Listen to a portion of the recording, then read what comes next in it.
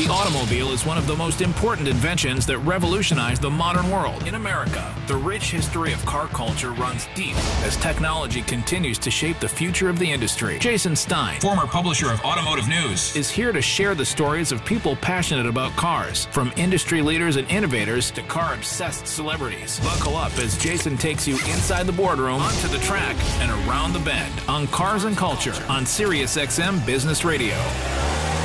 Welcome to SiriusXM's Cars and Culture. I'm Jason Stein in Detroit. In the 1980s and part of the 90s, there were only two words in music that personified a cultural revolution: Hall and Oates.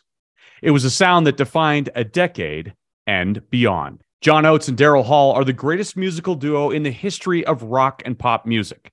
6 number-one singles, 20 top 40 hits, 10 number-one records, 6 multi-platinum albums, and an induction into the Rock and Roll Hall of Fame in 2014. Not bad for two kids who met in a service elevator after a raucous gig in Philadelphia. In 1967, Hall and Oates were both enrolled at Temple University, and each was in a separate band. They were set to compete in a Battle of the Bands competition at the Adelphia Ballroom in Philadelphia. Two rival gangs were in the crowd, and violence broke out. But trapped backstage, they found themselves crammed into a service elevator together, and the rest was music history. Hit after hit after hit followed as they became the biggest act North America had ever seen. Melodic, pop, rock, soulful. They represented the best of all worlds. But underneath it all, perhaps the foundation of it all, John Oates was pursuing a music career, but also a passion for cars. It started with the first Volvo the band bought while crisscrossing the country and penning new material. And it continued when Hall & Oates owned the music charts, and John had the chance to get his hands on some vehicles he really loved. John was a racer, after all, a kid who grew up karting and wanted to be a race car driver. Music was simply the means to make his car passions come true. But a bad accident ended those racing dreams, and his music ambition continued to soar. He's owned some amazing cars. He's sold some classics. And now, after a hiatus away from sports cars, he's back and putting together a stable of some of the wildest custom Porsches on the planet. A true car guy, Oates is many things. He's passionate about vehicles, he still cares deeply about music, and he's releasing some versions of some old classics. On tour, working his way through America and Europe this summer, he's unplugged and telling stories about the songs he's playing, which even includes some Hall & Oates favorites. John Oates, Hall of Famer, classic car guy, and a man with many stories to tell in 50 years of music on Cars and Culture. Hey everybody, hi, this is John Oates, and this is Cars and Culture with Jason Stein. If the worlds of racing, music, and cars had a poster boy, John Oates would be a leading candidate for the cover, I'm sure. John, what a pleasure to talk to you. Welcome into the program. Thanks. I'll take any cover I can get on. Well, you're going to be hitting the stage here soon. Let's lead off with that. I was happy to see that not only are you releasing music on a monthly basis, What a Wonderful World came out about a couple of weeks ago, but you're also hitting the road, and you're going to be in Texas, you're going to be in Michigan, in Ann Arbor, and you're going to be on a German tour. So active is the word for Mr. Oates at this stage. I do like to stay active. I'm definitely going to enjoy this phase of life where I'm still healthy and enough to travel around and perform. And it's a great time to be able to do some fun things and connect with some people I know around the world, which is really interestingly enough the way I book my shows. Yeah, let's talk about that. How did you settle on Germany for? I mean, you're going to be there for a bit of a stretch. It's an interesting place. Yeah, well, it kind of. I have some good friends at Porsche in Stuttgart, in Stuttgart area, and also I was offered to have an opportunity to co-headline and open the show for Beth Hart, who's an American blues artist. She's not as popular in America, but she's very, very popular in Europe. And I thought it might be fun to play with her, get in front of her audience, and see what happens. With the ultimate goal would be to be able to go back to Europe with my wife, have a little holiday, play some shows, kind of expand my my footprint, so to speak. And so I went back there in the last fall, and it worked out really well. And so now we're returning in June. And in addition to playing with her, I'm doing some solo shows. And here again, I have a day off in Stuttgart. I'm going to visit the Porsche Museum and hang out with hopefully with Tony Hatter and Grant Larson, who I've gotten to know pretty well over the years. And and have some fun while I'm doing it. I think it's actually just the idea is to build a tour around the Stuttgart Museum, isn't it? Yeah, pretty much. That was my original excuse. I just didn't tell anybody that. We'll get into that in a little bit, but I want to talk about touring again. How good is it to be back out on the road? I know you, like everybody else, had to take a couple of years hiatus, given the pandemic and the effects of all of that. But in front of live crowds, I know you've probably missed it just as much as every other artist out there. Yeah, it was an interesting time. The pandemic gave me the opportunity to actually stop touring. And in doing so, it gave me a chance to reflect and recalibrate in terms of a lot of things that I was doing. And I made some very important, changes and decisions during that period of time. And one of those decisions was that I didn't want to keep living in a hotel and doing these long, drawn out, tours. And also, I, to be honest with you, I was burned out in playing big venues. Daryl and I were playing very, very large arenas and outdoor venues. And as exciting as that is, and as lucrative as it is, it really wasn't that satisfying for me from an artistic point of view. I wanted to play different types of music. I wanted to reach back into my past and re-explore some of the musical DNA that made me who I am. And so I decided to embark on a series of solo shows, which I'm calling An Evening of Songs and Stories. And it's very lean and mean. It's just me and a guitar, and I have a percussionist or sometimes another guitarist with me.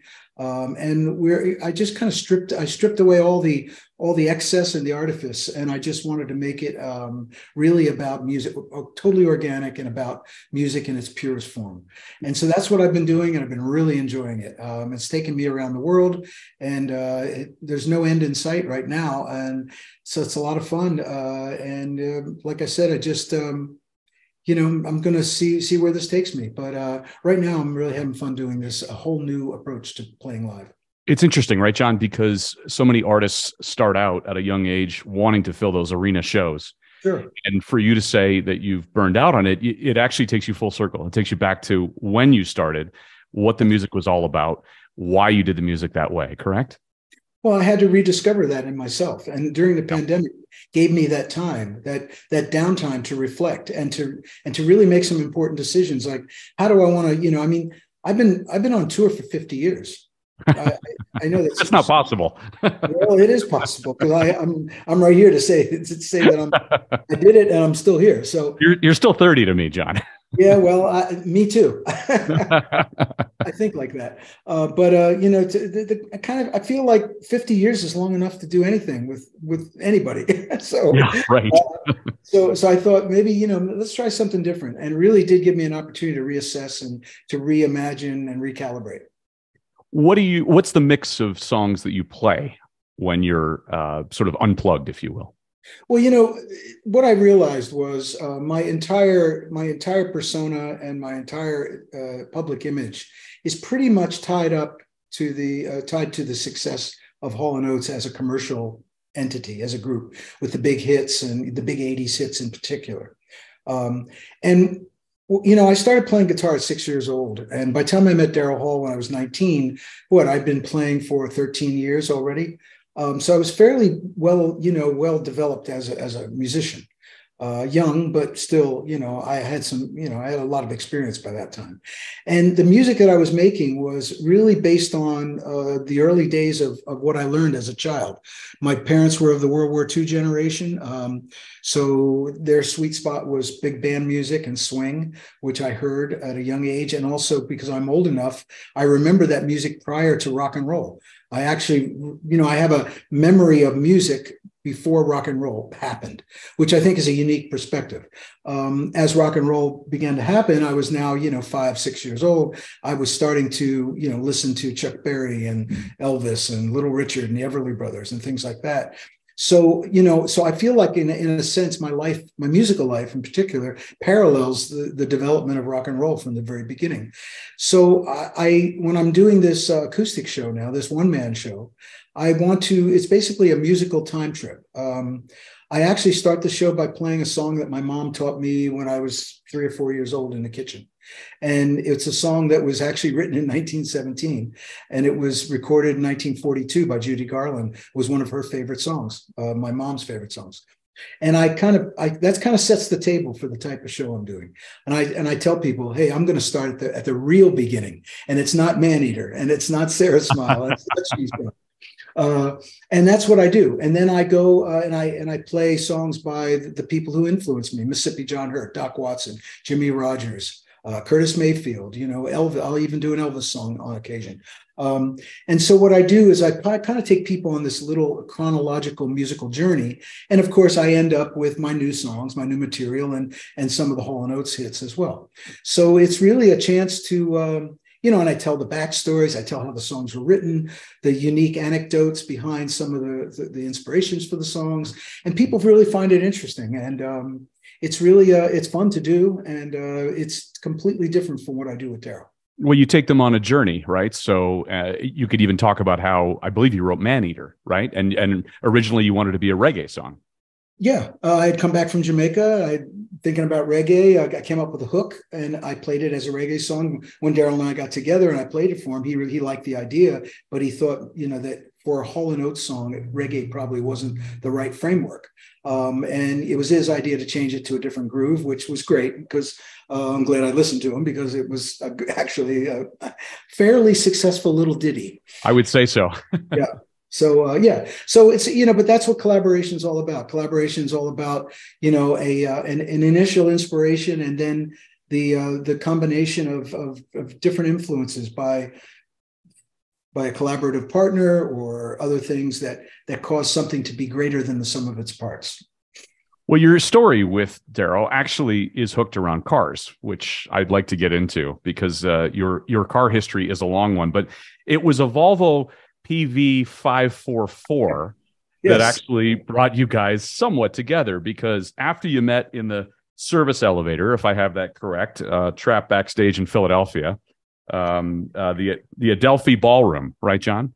Mm-hmm. And all of a sudden you meet Daryl Hall and your roommates later, and you began the stage of gigging together, but you needed a vehicle to pack instruments and gear, and something was a little different than an average big domestic car or truck. So you get into a Volvo, and the story begins. Yeah, well, we weren't really gigging. What we were doing is we're just being hippies, messing around. I found the Volvo. I thought it was really cool. It reminded me of a 40 Ford in terms of its shape.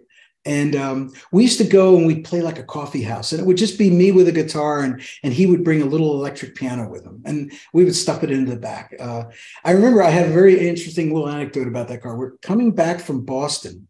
We must have gone to Boston to do something. And we're coming back to Philadelphia from Boston. We're coming down the interstate, and all of a sudden smoke starts to come out from the dashboard.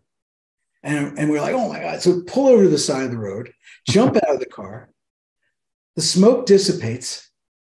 Get back in the car, everything works fine, and we kept on driving. I don't know what happened. Some minor blip.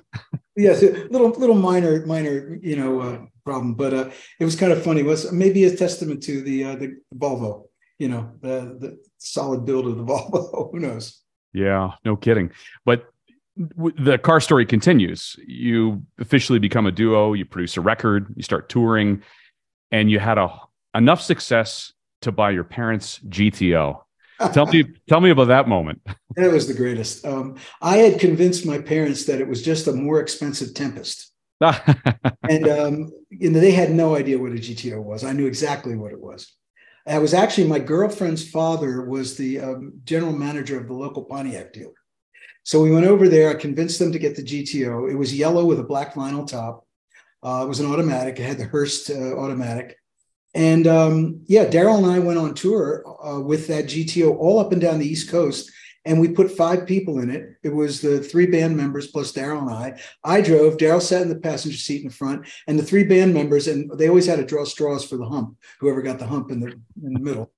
And interestingly enough, it was during the gas crisis when, I don't know if you recall, but you could only buy gas on odd and even days based on the number of your license plate, the end number of your license plate. Sure.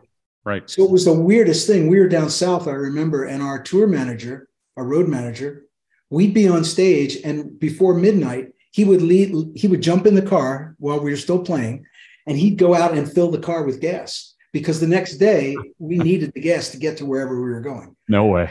It was crazy. It was crazy. So, but we drove that car all up and down the East Coast. That was really cool. It was a serious adventure, and that's why I have such fond memories of the early '70s, because everything was new. It was exciting. Every city was new. Every person you met was new. The venues were new. It was a great time to be on tour. The first sports car you ever saw was a Porsche. Yes, and we're going to talk about your love for the brand, but it was at Bob Holbert's garage in Pennsylvania. Is that right? Warrington, PA. Yeah, I grew up in a little town called North Wales, which was probably about 8 miles from Warrington. And I remember my dad, when I was really young, taking me over there. And the first sports car I ever saw was a Porsche. He was a Volkswagen Porsche dealer. And I remember seeing it, and I had never seen a sports car. I didn't know what a sports car was. I was really young. And maybe that left an indelible impression. I'm not 100% sure, but eventually, and over the years, the Holbert, obviously the Holbert racing legacy and the Holbert connection to Porsches, obviously internationally known, very strong. But it was really, it was a way that kind of, I guess it just tweaked my interest in some way or another. Captivated you and has captivated you for a long time. But I want to ask first about the Renault, because you right? You convinced your parents that actually the Renault was the vehicle that they needed to buy, this little French odd rear engine vehicle. And you had your driver's license and you're driving around town in your parents' Renault with the muffler removed. The muffler came off with a U-bolt, literally one U-bolt. All you had to do was take two nuts off, take the U-bolt off, and pull it down, and it just came right off.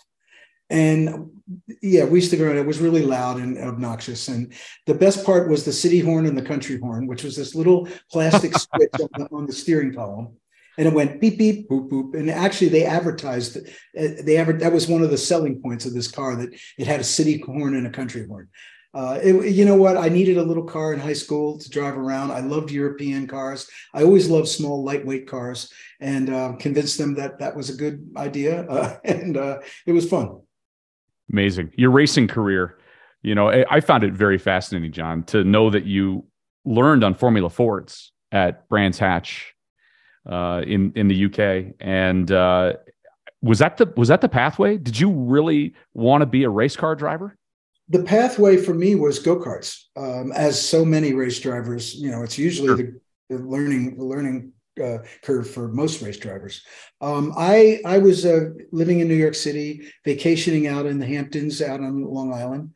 And one day I remember just driving around the back roads, I saw this sign that said go-kart races. And How old were you?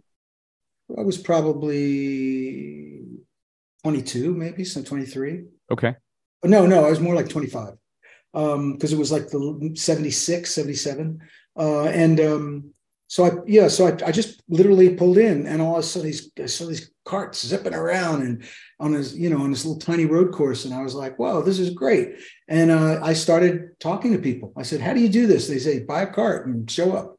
And it was as simple as that. I made some friends with a guy who had a little race team on Long Island. He was an engine builder, and got a cart, and he kind of talked me through the basics, and I started enjoying it. And then I had a good friend in England, a guy named Richard Lloyd, who he started out with a company called GTI Engineering, racing Volkswagen GTIs in the British Saloon Car Championship. Then he transitioned to Porsches, and he had a very famous 956 and 962 Canon with Canon livery on it. It was a very well-known car. And Richard was a music fan, and I was a race fan. It was a marriage made in heaven, and we bonded. And I told him, that I wanted to learn how to race, and he was racing actively at the time. And he hooked me up at Brands Hatch, and I went there for the weekend and got into Formula Ford for the first time, and it was an eye opening. And I was like, okay, this is great. And I finished their little 2-day school, and then eventually went back to the U.S. and enrolled in the Bertil Roos racing school up at Pocono. We were classmate with John Andretti. With John was in my class. Michael had finished the year before me, and I ended up driving the same car that Michael had driven, and I got my SCCA license in that car. It was actually a Formula Ford that Bertil Roos had built himself. Okay, it was his own car. It was kind of a one-off. And that's what got me started. And eventually, I did some Ford races, and then I didn't like the idea of the open wheel racing. I kind of soured on that pretty quick, and I moved into the Sports 2000s, which was a full-bodied car with a 2000cc Ford engine, and there was a Pro Series, an SCCA Pro Series, which I did for 2 years in a row, which was fun, and did all the tracks all around the East Coast and the Midwest. At the same time, you get introduced to Sir Jackie Stewart and John Surtees by a gentleman named George Harrison. Right. Well, believe it or not, no, not quite. Sir Jackie introduced me to George. Oh, Sir Jackie introduced you to George. Yes. Okay. I met Jackie through Rupert Keegan, who was driving Formula One for John Surtees at the time. And Rupert was the bad boy of Formula One, around the Hesketh, time. But Rupert was probably a lot more of a bad boy than James Hunt was. It's just people didn't know about it. Let's put it this way. Rupert's sponsor on his car was Durex, which was a condom company. Right. So let's just use that as you can follow that as far as you want. That's the baseline. Yeah. And Rupert introduced me to Jackie. Then Jackie introduced me to George. I have a picture of George and I at the Long Beach Grand Prix in '77, I think it was. How special was that for you? Well, of course, meeting a Beatle, of course, was a very, very special. I wasn't a huge Beatle fan, to be honest with you. And maybe that's what made it more comfortable, because there was no agenda for me. I wasn't in awe. I wasn't in awe of that. I just liked George as a person. He was a race fan. He was down to earth. He was funny and cool. He was living in LA at the time. So we got to hang out. And actually, I invited George to play on an album that Daryl and I were making in '78 called Along the Red Ledge. And George graciously came to the studio and played on that. So we and I went to Friar Park. He invited me to his place in England, which was an amazing experience. And he was great. And so Jackie and his family, we've been friends since the '70s. I watched his kids grow up, and I'm really good friends with Mark and Paul, the two sons, and their families. So it's been a great experience. Around the time that Hall & Oates are working their way through Germany and Europe, you put a call in to get a factory tour at Porsche. So it's funny how things come around, right, John? Yeah. And there's a special what's known as the Special Wishes program. And what did you decide that you wanted to spec out at that point? I mean, you had the means, you love the brand, and now you wanted something that was your own. Well, yes, everything you said is correct. One thing I would add to that is that I bought my first Porsche before that. I bought a '77 930 Turbo. Okay. I bought that in Beverly Hills, which has a story unto itself.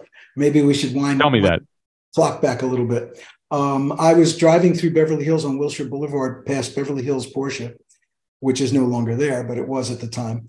And in the window, I saw the nose of a red 911, and I thought it was the new Turbo, because that was all the rage in those days. That was the supercar of the era, right? And I didn't know for sure, so I pulled in and I took a look at it, and it was a 930. It was guards red, and it had gold BBS wheels, super flashy. So I went back, told my manager what I'd seen. He goes, let's go down and take a look. So we went down. He ended up buying a 356 Cabriolet that belonged to Sonny Bono. And we went in and we found out that the turbo had a deposit. Rod Stewart had put a deposit on it. And the salesman told us that Rod Stewart had a deposit on it. My manager said, let me talk to this guy. Took him back into the back room. I don't know exactly what he said, but I ended up buying it. And it was amazing. And I drove that car back from LA to New York. Then I drove it back from New York back to LA again. And that was two of the greatest road trips I've ever taken in that 930. So that was my first Porsche. But then to fast forward to 1983, yes, I was on tour in Germany. Richard Lloyd, who I had mentioned earlier, he was racing the 956s and the 962s at the time. And he made a call to the factory and told them I was coming and I'd like to get a VIP factory tour, which I did. And then we went into a little room. I actually didn't even know I was going to order a car. I didn't even think about it, to be honest with you, until I got there. And then I realized, you know what, maybe I need to take advantage of it. I had no idea about Special Wishes. I believe Special Wishes had started maybe a year or two before, but it was really pretty obscure. It wasn't something that people did. It wasn't offered through the dealerships or anything like that. And I remember going into a room with a guy, and I had no idea who the guy was. It might have been Tillman Bobreck, who Ray Schaefer kind of helped me identify. It might have been him. And we sat down at a small desk. It was so low key. It was just he and I. He started bringing out some brochures and pamphlets, and we started looking through things. And the Carrera, the 3.2 Carrera, was about to be introduced in '84. The SC was being, done away with, and the new Carrera. And I knew it was a new engine, and I knew, that it looked like a really nice package. And I thought, okay. So at the time, I don't know if you recall or not, but the Group B rally cars were all done in pearl white, and some of their show cars were done in pearl white. It's a very 80s color, Right. The pearl white exterior. Oh yeah, and being the and 80s, interior. Yes, and being the 80s guy that I was, I said, let's go with pearl white. So we picked a color. And then I did the interior in Mercedes leather because I thought the Mercedes had a nicer quality leather at the time. Dove gray leather, in fact. It was dove gray, light gray. And then we started adding all these really cool things like a front air dam from the RS cars, limited slip diff, black headliner, little things. We steering wheel from the flat nose turbos, turbo seats. So it really was kind of a really cool customization at the time. And the car was then delivered in '84 to a New York dealer for me, which I had. And I sold it around 1991. And my wife and I found it on an online auction 2 years ago and bought it back. Oh, I didn't know that end of the story. Yeah, and we have it right now, and it only has 40,000 miles on it.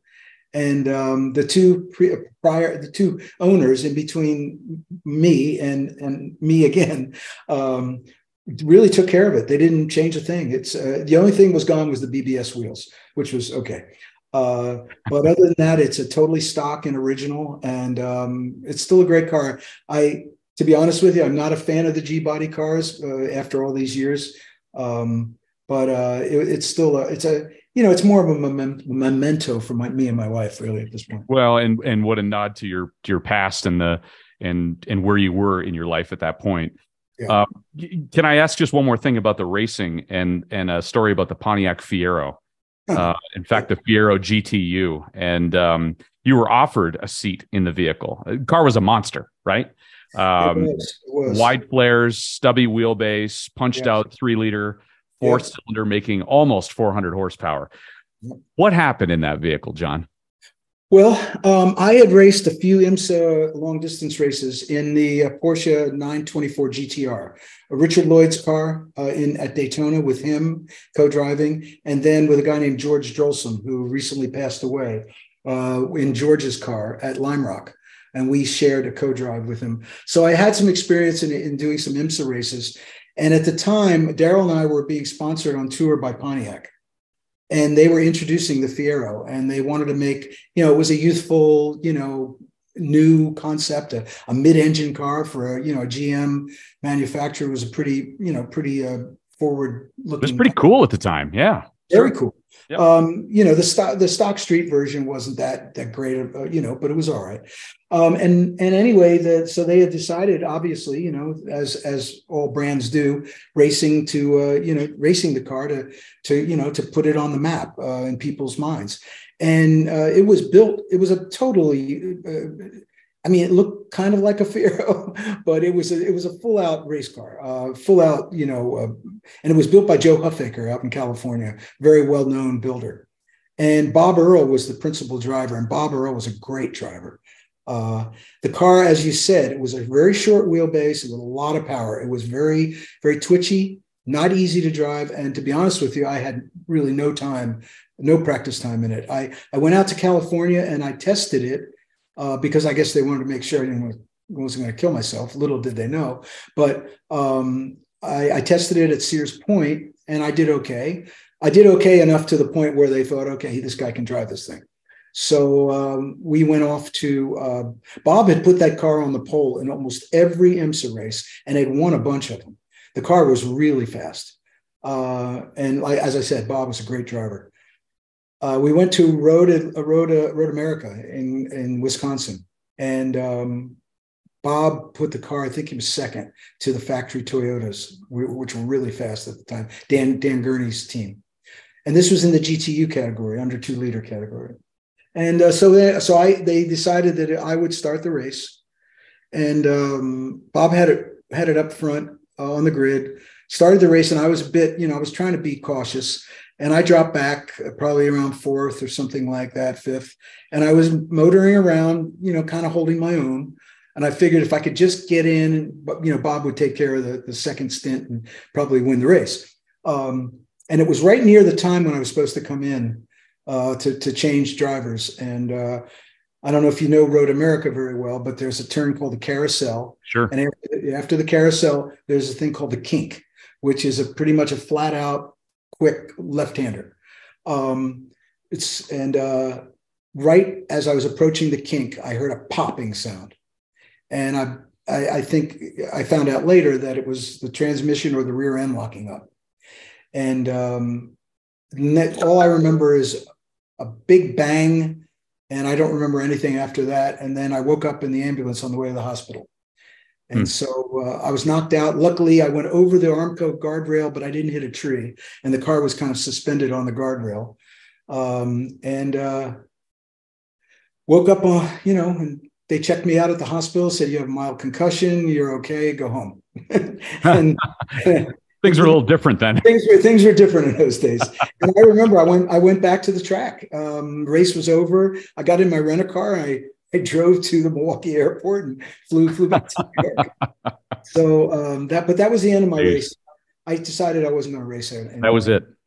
But I've done a lot of track days. I've done a lot of. I still drive some go-karts on occasion, and I've done some really fun track days where I've driven a bunch of really cool cars. Are you a good race car driver? I could have been had I given it a professional effort. I was in a professional series and not giving it a professional effort. I wasn't testing. I wasn't practicing. I was just showing up and driving. So considering that, I did okay. Yeah, I always felt I was a good driver, but like I said, I didn't have enough time and experience to really see how good I could be. Are you more passionate about cars now, John, or racing? More passionate about cars. I still love racing. I still have a lot of friends in the racing, biz. I know I know a lot of the IndyCar. Michael Andretti and Chip Ganassi and the Penske's. I've grown up with all those guys, and so you're friends with Danny Sullivan too. Oh, and Danny, yeah, of course. Yeah. Danny Sullivan's one of my best friends, and it's the racing fraternity is a great group of people. There's no bullshit. And I always love that the old saying, when the green flag drops, the bullshit stops, right? And you can take that as a metaphor for life, because it's true.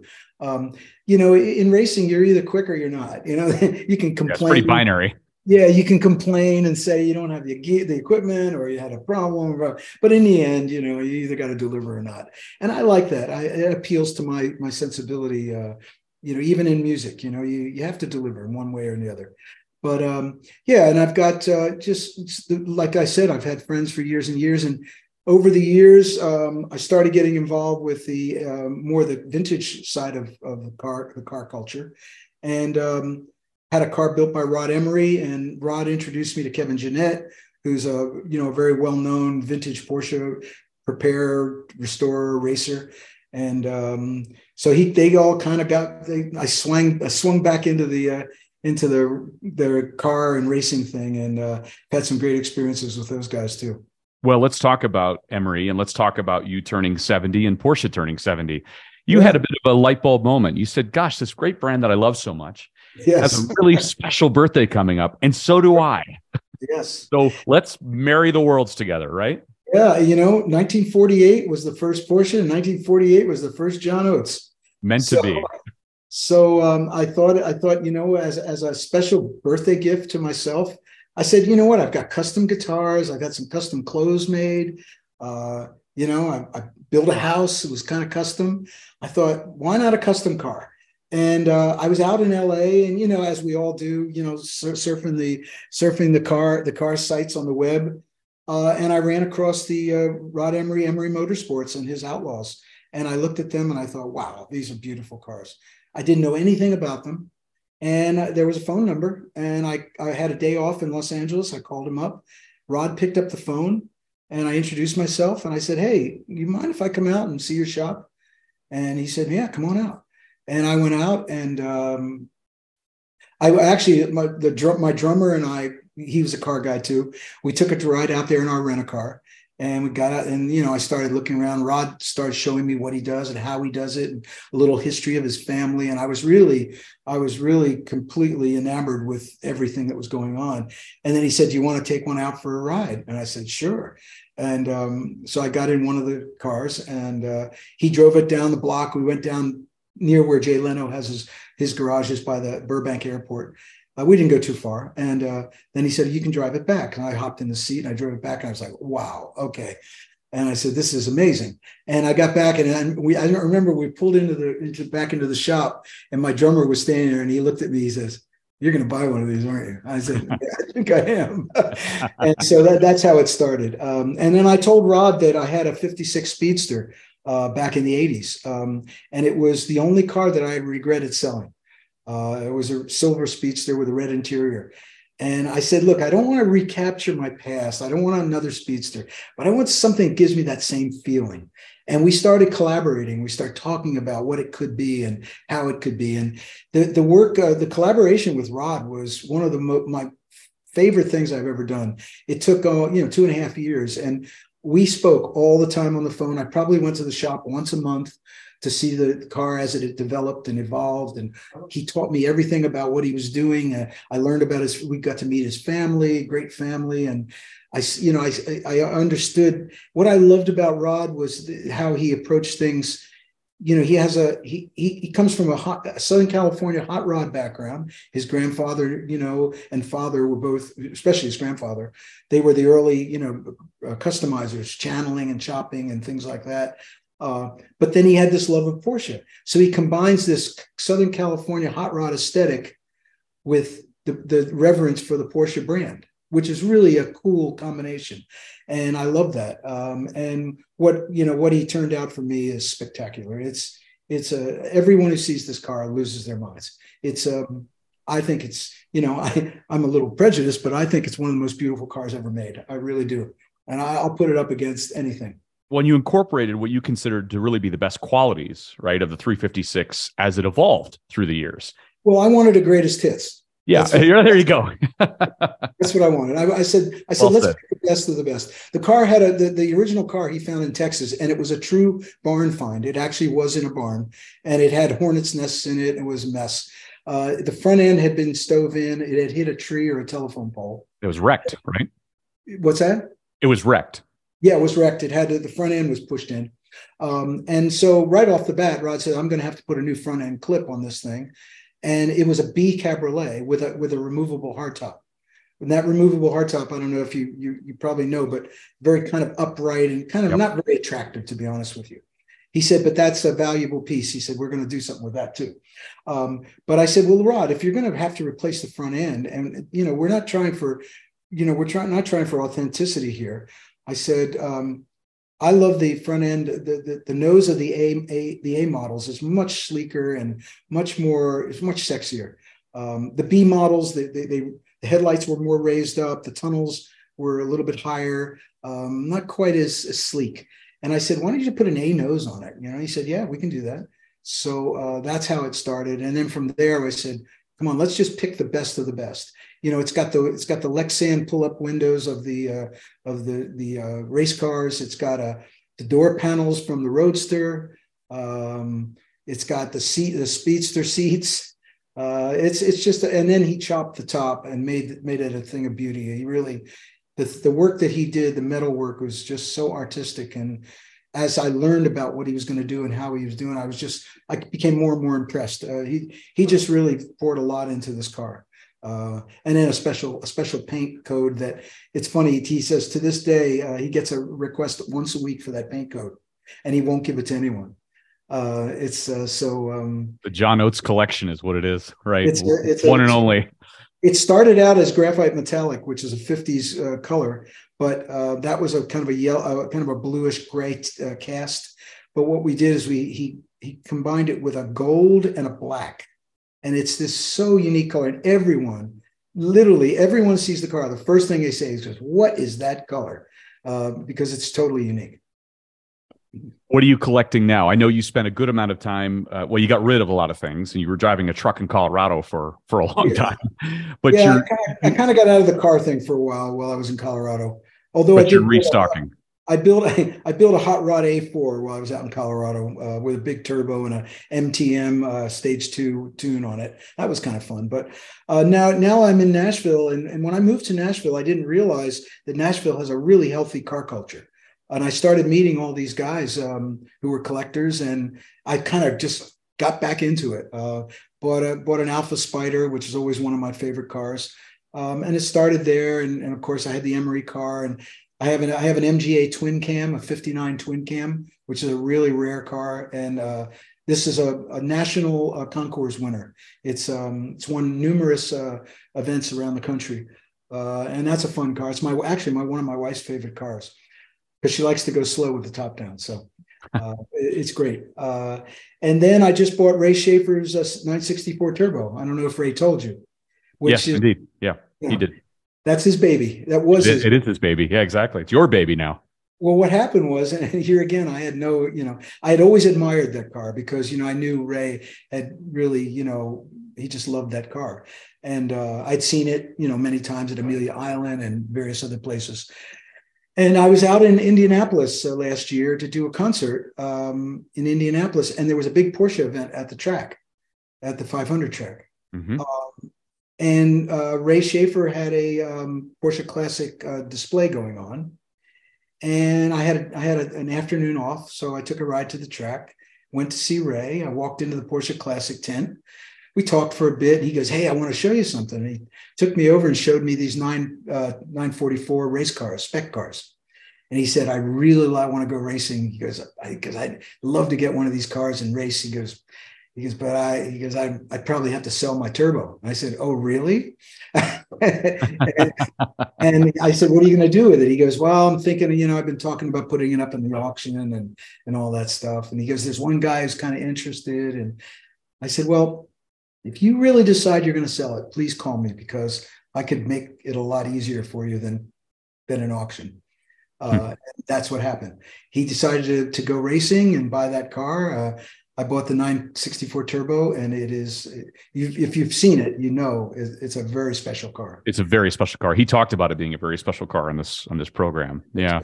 And I to be honest with you, I know a lot about Porsches, but I didn't really know the real subtleties of how interesting the 964 model was. To me, it's the first step Porsche to become a modern car. It has things like ABS, it has airbags, it has, it's kind of like an in-between car. After the G bodies, this was kind of, okay, we're going to step into the future here. It's an interesting car. It still has the 930 turbo engine, but with a lot of refinements. And since I had a 930, I kind of expected it to drive like that, and it actually doesn't. It's much more refined. They tweaked something in the turbo, in the electronics, that makes the turbo a lot less like an on and off switch, which with 930 was kind of pretty dramatic. You know, it was either nothing or something, and that something was pretty big. Yeah, indeed. But the 964 was much more refined. The turbo comes on very smoothly. It's just a great car. And you know, it's the last of the hand-built Porsches. After that, they went to a much more automated production system, manufacturing system. Yeah, hand welded, hand seam welded, hand built. So really, there's a lot of interesting features on that car, and I'm really enjoying driving it. Let's end on some music questions. You ever written a car song, John? Yeah, I wrote a song called "Let's Drive." How's that? How's that for being obvious? It's on an album I did in mid 2000s called "Good Road to Follow." Okay, all right. Let me ask you about artificial intelligence and music. Wow, I've been going down the rabbit hole on YouTube on this. All right, tell me a little bit about how you feel about AI and Chat GBT and the creation of songs. And if I can plug into, go ahead. I don't know. I really don't have, obviously, far be it from me to be able to predict the future. But all I know is that I have fear. I have a certain fear about technology, not in terms of the robots taking over, although that might happen. But I think about it, I was thinking about it in terms of what is it going to do to the younger generations coming along? Will there be any reason for kids to go to school? Because if you can find every answer that you want immediately from a source like an AI type source, and if you only have a narrow sphere of interest, you're not going to be a very well-rounded person. You may not know anything about anything other than what you want to know about. And I'm curious to see whether that kind of starts to, affect the way kids learn, the way the whole concept of traditional schooling, I think could be completely shattered.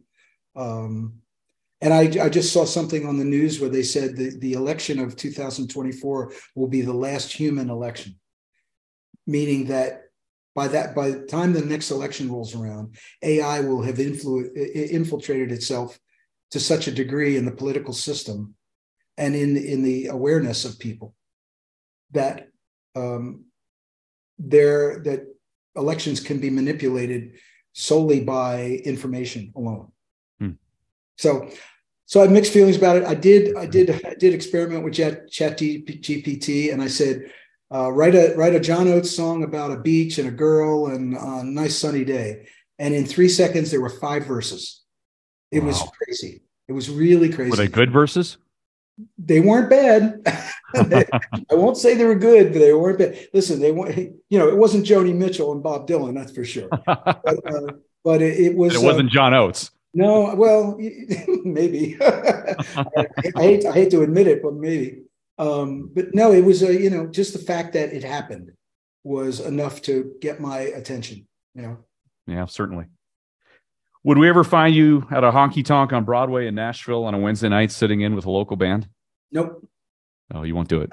I've done it. I've already done it. You've done it. It's a little too alcoholic for my taste. What do you think of modern music these days? Anything you like?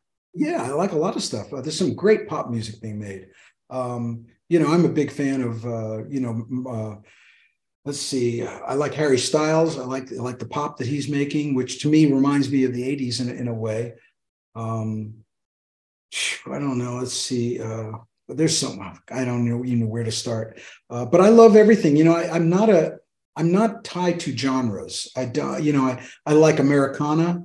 I like the stuff that Billy Strings is doing, the way he's taking, kind of traditional bluegrass and Americana to a whole more youthful level and approach.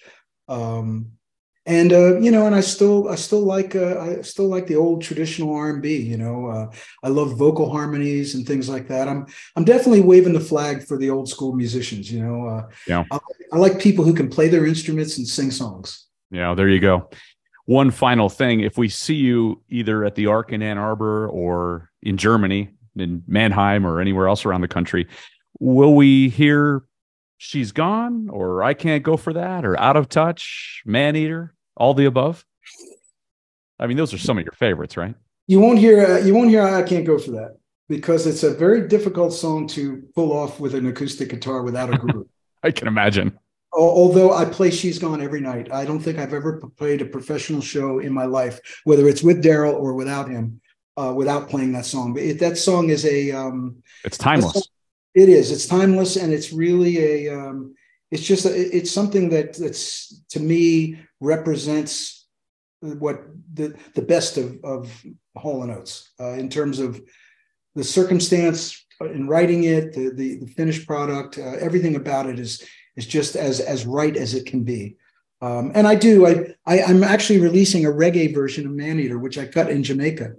There you go. It's finally going to happen. It's finally going to happen. Actually, it comes out it's coming out May 17th, actually 2 weeks from now.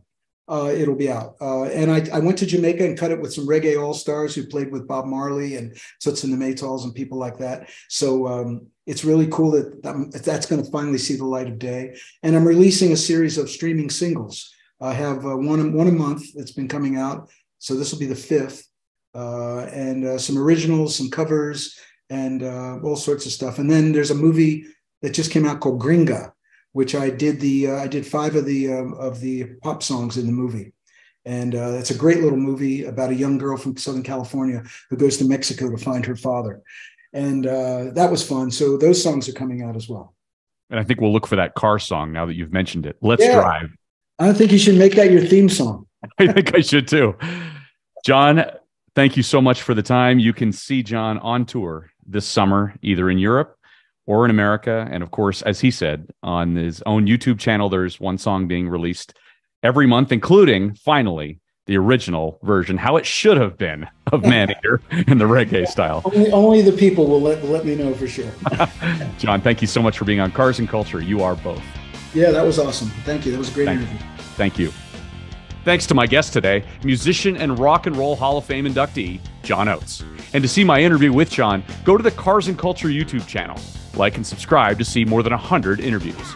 And thanks for listening to Cars and Culture. You can follow us on LinkedIn and Facebook, as well as on Instagram at Cars and Culture SXM and on Twitter at Cars and Culture. I'm Jason Stein in Detroit. We'll see you down the road.